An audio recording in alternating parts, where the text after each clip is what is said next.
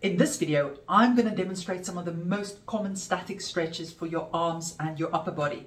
And I'll also give you some tips on how to get the best results from them. I've previously made videos about how to best do static stretches before a workout, after a workout, the common pitfalls, the benefits of it, as well as what a proper warm-up should look like. So if you're interested in any of that, have a look at the description of this video. I'll put links to that there.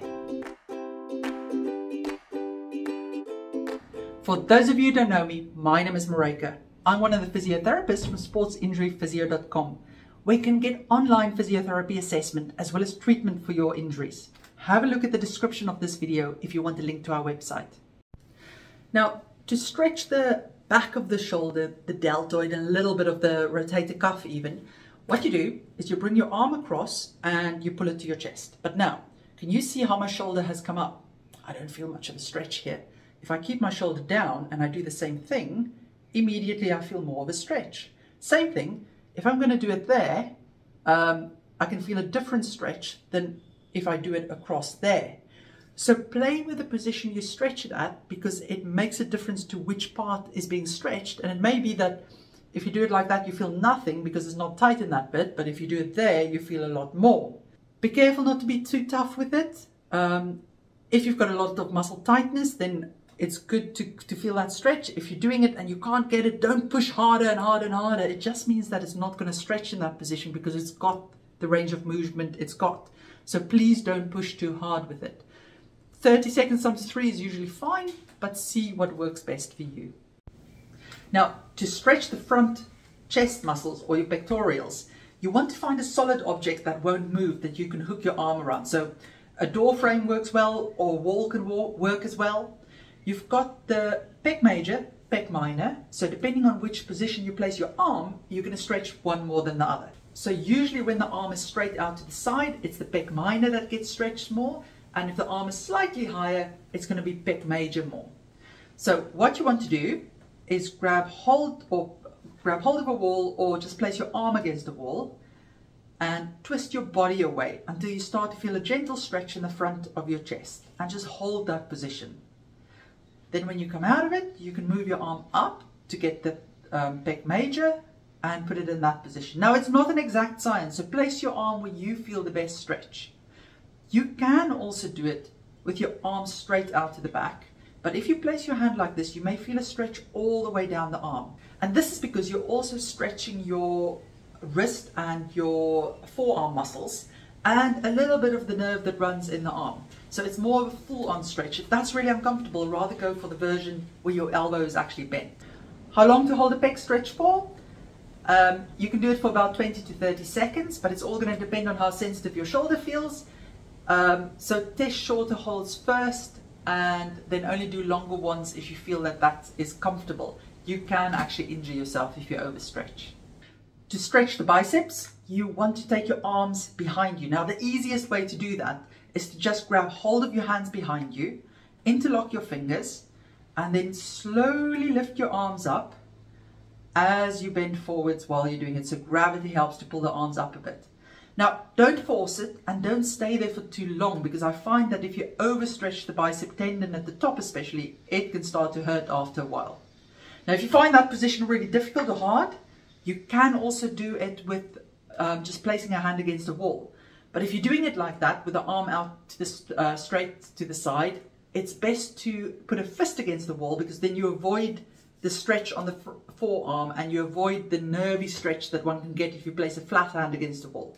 So you place your fist against the wall and then you twist your body away to get that stretch in the biceps. How long to hold it for? If you're doing the one where you're pulling your arms up behind you, I would say go for shorter holds and more repetitions, because you can actually make your biceps tendon feel painful if you hold it for too long. If you're doing the one on the wall, it's usually less intense and you can hold it for slightly longer, so 20 to 30 seconds at a time, but see what works best for you. Start with shorter holds rather than longer holds.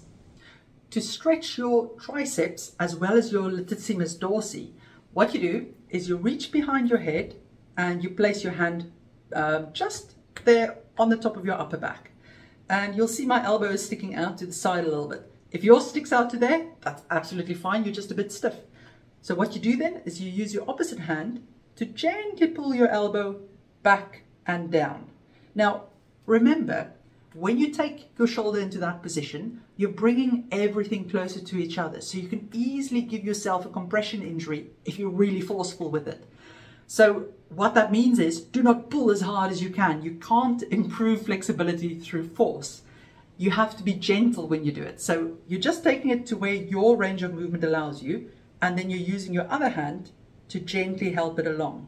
Now, if you find yourself having to strain with your head down when you do that because you're too stiff, this stretch may not be useful for you. So again, you want to hold it for anywhere between 20 to 30 seconds. Take it out of the position, preferably do the other side that this side can rest a bit, and do about 3 repetitions on each side.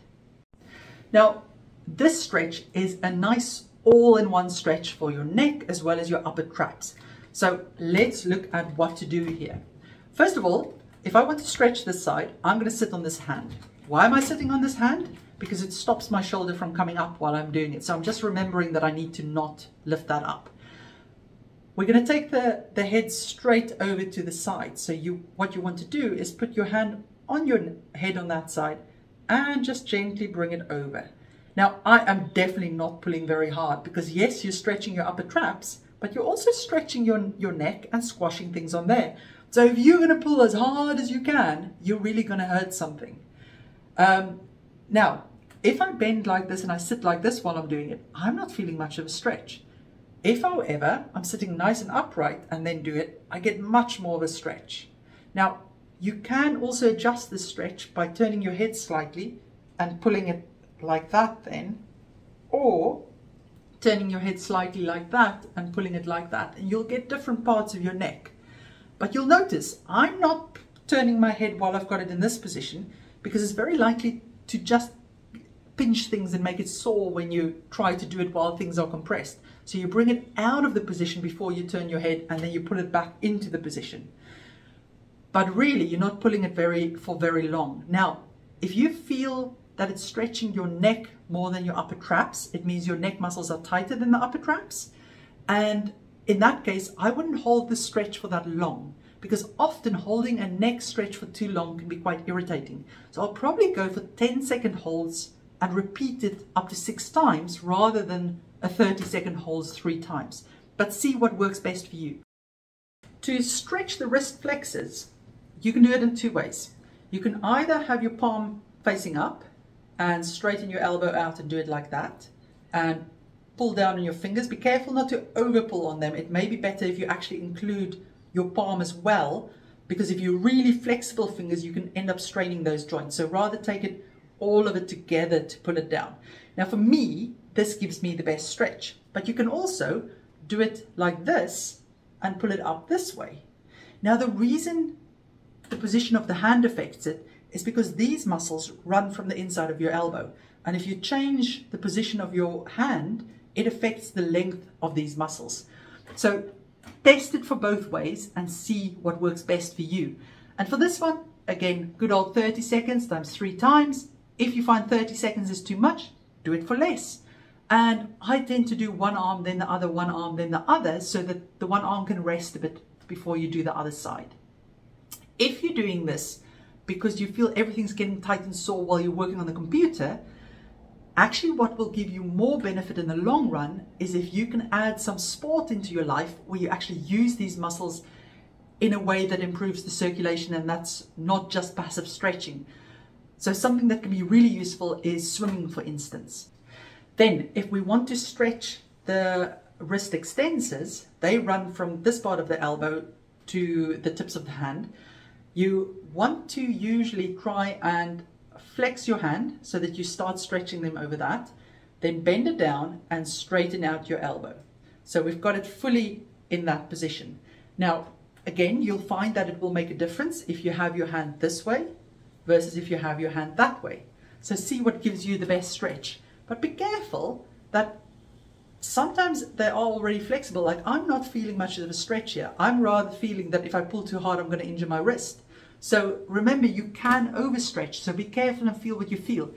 If you're not getting a stretch when you do it, it means that although it feels uncomfortable, it has full range of motion and stretching it is not the way to go. So if that's the case, it may be that you actually benefit from strength exercises or something that improves the circulation in them, and that will make them feel more comfortable in the long run. Or perhaps even using something like a massage gun or massage on it. How long to hold it for? 30 seconds should be fine. You can do it for shorter holds, do more repetitions, see what works for you. Brilliant. Hope you found this useful. And remember, if you need more help with an injury, you're welcome to consult one of the team via video call. The link to our website is in the description of this video. Take care.